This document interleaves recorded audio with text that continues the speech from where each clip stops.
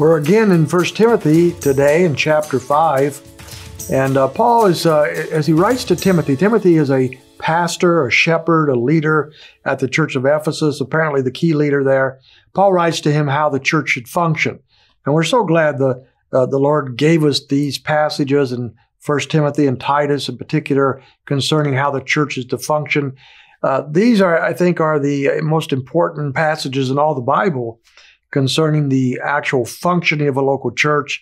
And one of the key discussions or items of that needs to be dealt with is eldership or leadership in the local church. In chapter 3, he gives us the qualifications of elders, which is primarily spiritual in nature, although they must also understand and be able to teach the Word of God.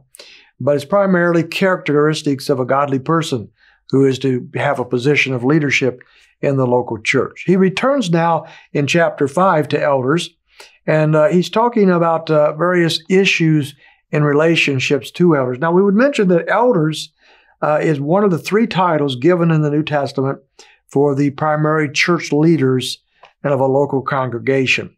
There's one office, but three different names for that office or titles. Elder is one of those, speaks of the dignity of the task of someone who should have the spiritual qualifications to be over a congregation. They're not given this position because of their business ability, their organizational skills, but because of the qualities that they have as men of God. They are to lead the church on the basis of those qualifications and also their ability to teach the Word.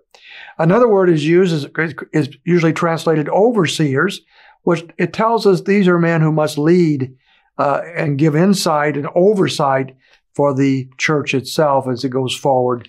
And every church needs that kind of leadership. The third word is the word pastor or shepherd. Could be the same word translated different ways at times. And it speaks of them just as what a shepherd does. A shepherd cares for the sheep. They love the sheep. They feed the sheep. It's not a dictatorial role. It's a shepherding role as these pastors come alongside their people to encourage them in Christ. So that's what we're talking about here.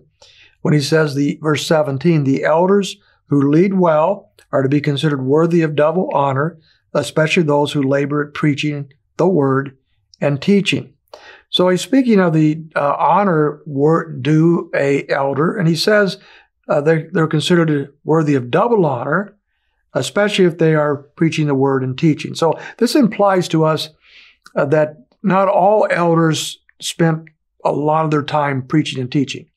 I think all had to be capable of teaching the word, but not all were carved out to do that in particular. So there were some who we might call ruling elders who led the congregation, shepherded the congregation, did various things in leading in the congregation, including the teaching of the word. But at the same time, there were others who dedicated themselves more to the actual preaching and teaching of the Word of God. And concerning that second group, he says they're worthy of double honor. This might imply finances, paying the elders very generously because of what they do. Maybe it implies also just the honor due them, the dignity due them, the respect due them by the congregation. I think if it's finances, that the church should be taking care of their spiritual staff, their leadership, in the best way they can. Some churches are able to be generous, others are not. It very much depends on the circumstance, but the attitude should be there. And also keeping in mind that no one should go into these kinds of ministries, eldership and pastors and whatever, for the purpose of getting wealthy. He'll talk about wealth later on in chapter 6. It's not, we don't go into ministry of this type in order to get wealthy. And nevertheless, he speaks of this worthiness of the double honor for those who serve in this way. And he says in verse 18, for the scripture says, you shall not muzzle the ox while it's threshing, and the laborer is worthy of his wages. And so he's simply saying that if you serve in a capacity as a leader of a church, if you're set aside financially to do so, then the church is obligated to take care in a good way, the best way they can, the leadership of their church. He has more to say about elders I want to look at tomorrow.